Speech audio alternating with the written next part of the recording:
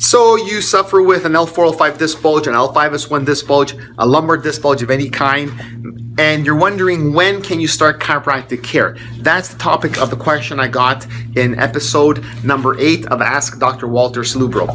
This series here, it's a new series I just started recently, and what I plan to do is provide content for you, my viewers, from across the world, and thank you for being a part of my channel. And if you're new, do subscribe right now to get this content daily and weekly. But what I want to do is connect with you a bit more personally and answer these questions kind of in an informal setting, as you can see, versus those lecture style videos that I have. And what I'll do is I'm going to answer a question from the comment section of my videos and upload it on a daily basis. So we're on episode number 8, and if I'll show you a playlist where you can catch the other episodes later on.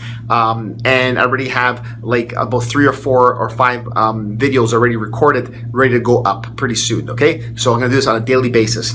So let's get right into today's question, episode 8. This is a question from Uday, and it's a great question. And this is what Uday says: when can we visit a chiropractor? MRI shows disc bulge and patient is experiencing mild pain. Should one wait for pains to be released or should not wait for that?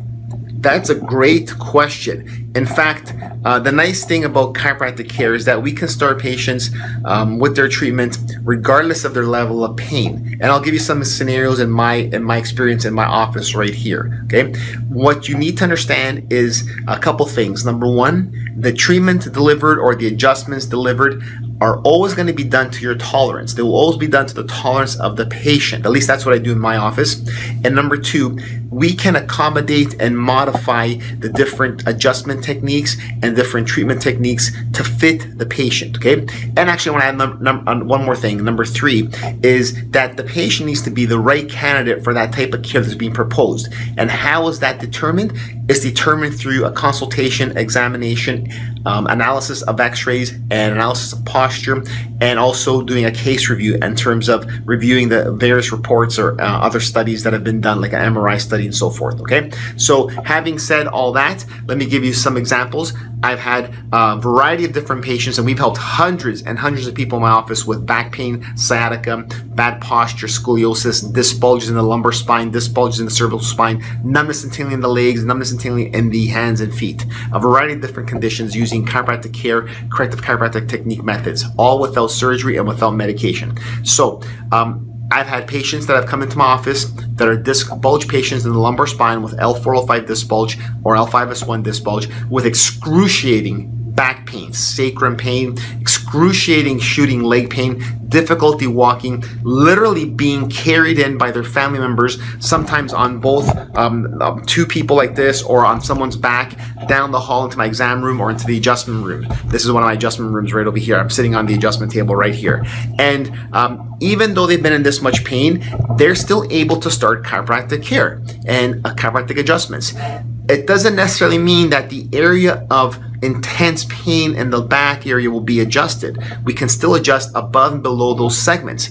Oftentimes that's what I do with my patients after I've evaluated them and knowing that they're the right candidate for my care. So we can still do some things in other parts of the spine, and neurologically and biomechanically they can still find relief, and in fact a tremendous amount of relief as well. Okay, so I've had that scenario. Okay, and of course we need to modify the adjustments and visits to fit that person's tolerance.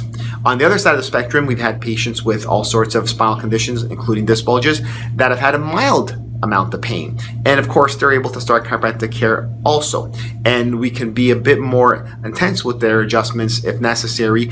Again, always suiting their tolerance versus the person that has a tremendous amount of actual pain in the back of the leg. Okay, so just to summarize, as long as there's an appropriate consultation, examination, analysis of x-rays, analysis of posture, neurologic evaluation, biomechanical evaluation, a case review of other studies, and the contraindications are identified, if any, and the person is ruled in or basically determined that they're a good candidate for care, then we can start the care for a patient regardless of the amount of pain they're in. and again, always fitting the actual adjustments to accommodate and modify them to their pain tolerance.